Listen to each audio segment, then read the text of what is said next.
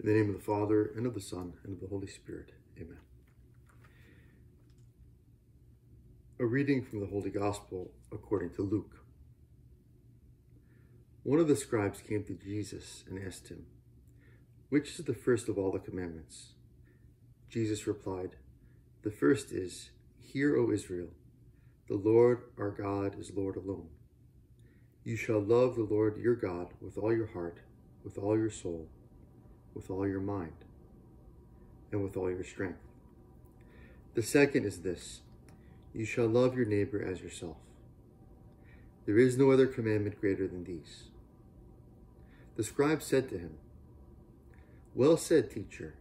You are right in saying, 'He is one, and there is no other than He,' and to love Him with all your heart, with all your understanding, with all your strength, and to love your neighbor as yourself is worth more than all burnt offerings and sacrifices." And when Jesus saw that he answered with understanding, he said to him, "You are not far from the kingdom of God." And no one dared to ask him any more questions. The Gospel of the Lord.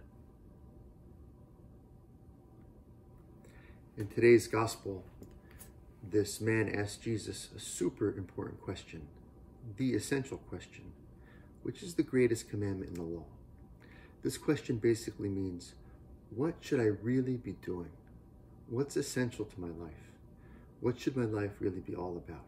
What's the most important thing to do? The most important thing to learn how to do?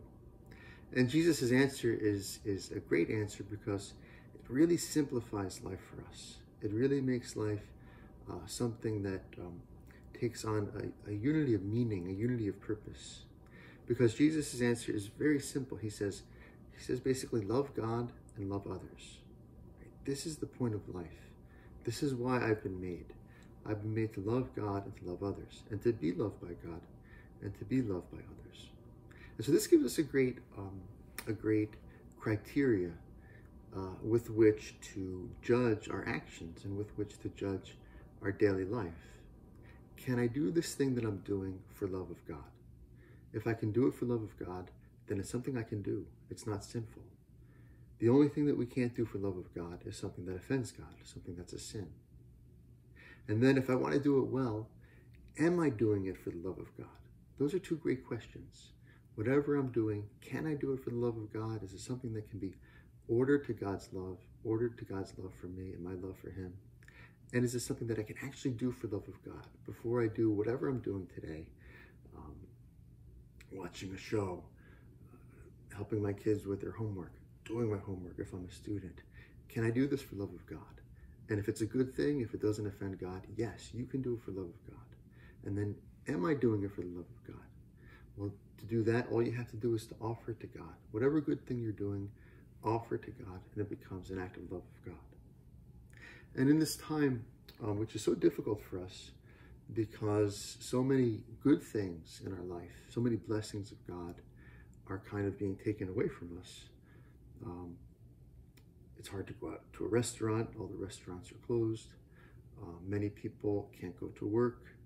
Many people have less money than they usually would. Many people are finding it difficult to find food.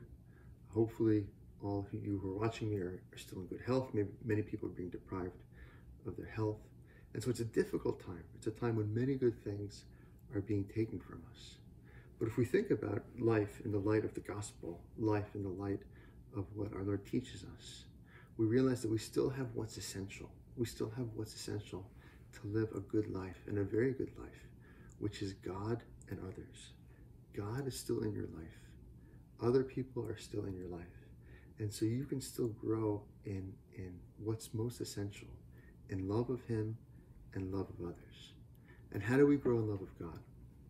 Well, first of all, by prayer. Find a quiet place in your house. Make a little space in your house or apartment, which is your prayer corner, which is your place to sit with God, to learn how to appreciate God, to listen to Him. And how do we love Him in these times? We love Him by trusting Him above all, by trusting His plan, by asking Him for strength. To ask God for strength, to trust Him, is to love Him. Trust pleases God. When we trust God our Father, it makes Him happy with us. to trust God in these times is to love God. And then others, the people we live with, to serve them more, the people that we see are suffering more than we are, to pray for them, to find ways of offering what we're going through for them, to keep people in mind, right? To live this together, right? Not to be consumed or overburdened with our own cares, but to keep others very much in mind. And so even though so many things are being taken away from us, God never takes away what's essential. God never takes away his presence so we can love him, and he never takes away the presence of others so we can love them. So we ask God today, Lord, teach me to learn how to do things out of love for you, and teach me to keep serving others during this difficult time. In the name of the Father, and of the Son, and of the Holy Spirit.